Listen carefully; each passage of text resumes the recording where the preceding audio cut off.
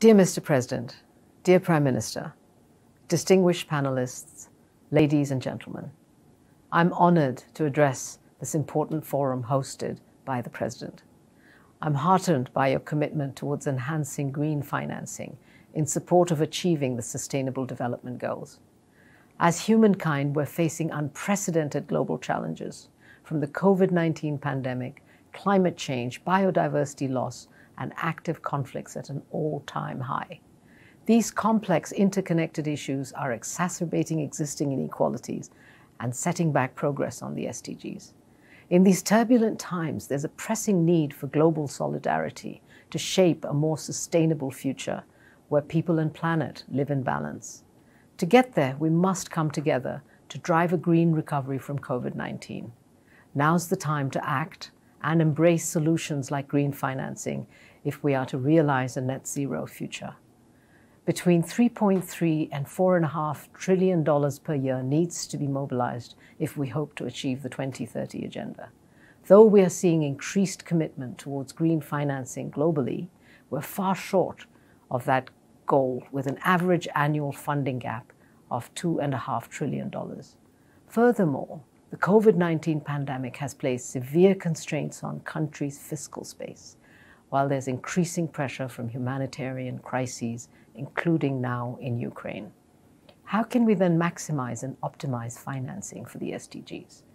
As public resources alone are not enough, we have to find effective, sustainable, mutually beneficial ways to channel private financial assets towards investments for sustainable and green development. This is a key priority globally, regionally, and locally, which is why the commitments that I hope will emerge from today's event are of the utmost importance. With global average temperatures rising, Mongolia is one of the many countries that is experiencing significant climate change impacts. As Mongolia seeks to build a strong, diversified, green, and prosperous economy in the next 30 years, in line with your Vision 2050, a multi-pillar, inclusive, sustainable, and green financial ecosystem must be developed. That can be advanced by creating an enabling environment for investment and promoting public-private partnerships to mobilize the additional resources needed to bridge the financing gap for the SDGs. I'm pleased to note the progress that Mongolia is making in this direction. For example, look to the Billion Tree Initiative announced by the President at COP26 in Glasgow. It aims to plant 1 billion trees to combat desertification. Today's forum also highlights Mongolia's other efforts towards achieving the SDGs. Consider the Green Billion Fund, an ambitious initiative for reforestation and the restoration of ecosystems. Or look to the new National Sustainable Finance Roadmap.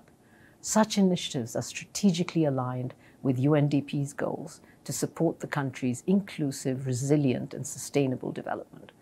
One of our flagship initiatives with the government is the Biodiversity Finance Initiative, BioFin, which helps bridge the financing gap for biodiversity conservation in Mongolia.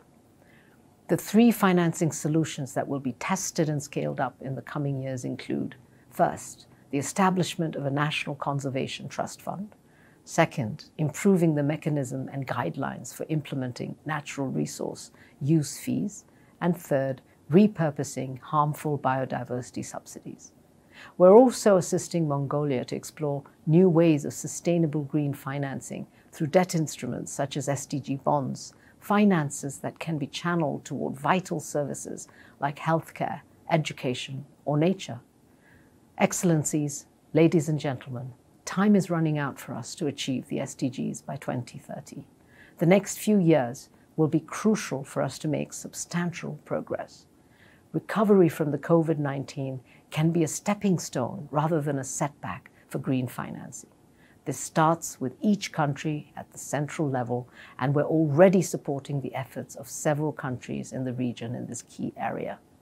However, it's also important to ensure local governments are involved, as well as local chambers of commerce and other actors in the financing ecosystem, which is why I would like to invite private sector leaders and investors here today to consider how aligning your business and strategy with the SDGs could be a win-win for everybody.